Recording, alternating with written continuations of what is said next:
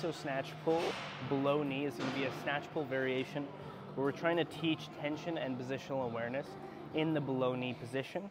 So we'll set the pins just around where the height will be just below your kneecap. And then from there, we'll grab the bar, we'll come underneath it for the snatch grip just because of the rack width. My hands will be a little bit more narrow. You can use other racks or other ways of doing this. So just finding a way that works for you. It doesn't need to be perfect. It's more just about teaching that tension coming through the hamstrings, quads, and hips in the position.